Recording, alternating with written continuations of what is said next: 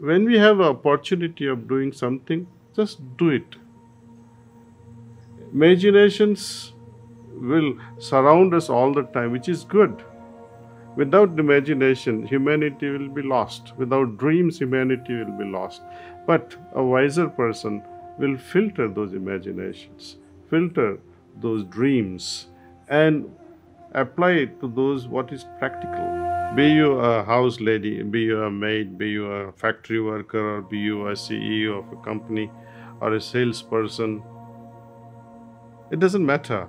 Moment I close my eyes, I get guidance from within, what to do next and what not to do next.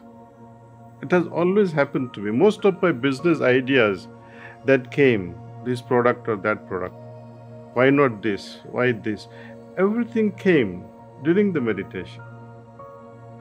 Let me share with you something that happens to me regularly, that used to happen rather, and some of you might be facing it today. Often in the middle of night, you wake up. Why do you wake up? Often you remember things that you didn't do. Something that woke you up because, oh, I forgot to do this.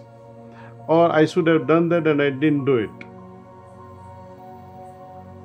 Especially in my case, I used to get up like that. Suppose I had to launch a particular product and it's inching in my mind that yes, I should finish this, I should finish that, and even though I'm sleeping so well, all of a sudden this unfinished work will be highlighted even in my subconscious.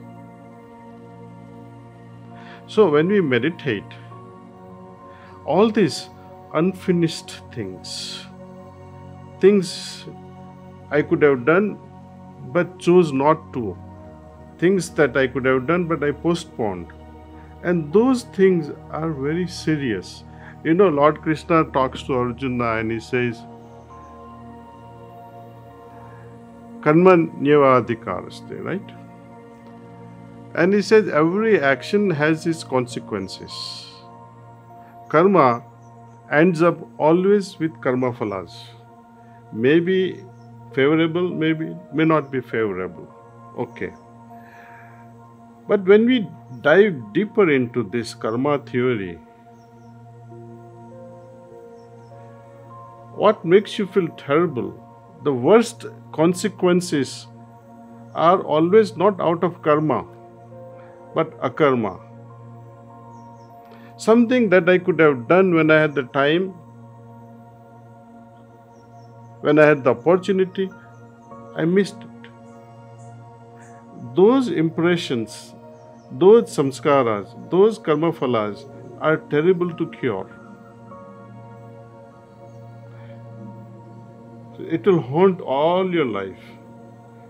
I still remember, you see, why did I become a pharmacist? Because I couldn't get an admission into a medicine. See? I lost it by 1 mark.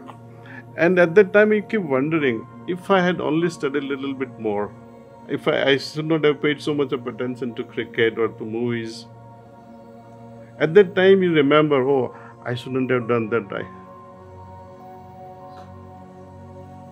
So, when we have an opportunity of doing something, just do it. Imaginations will surround us all the time, which is good. Without imagination, humanity will be lost. Without dreams, humanity will be lost. But a wiser person will filter those imaginations, filter those dreams, and apply it to those what is practical. Meditation, time and again,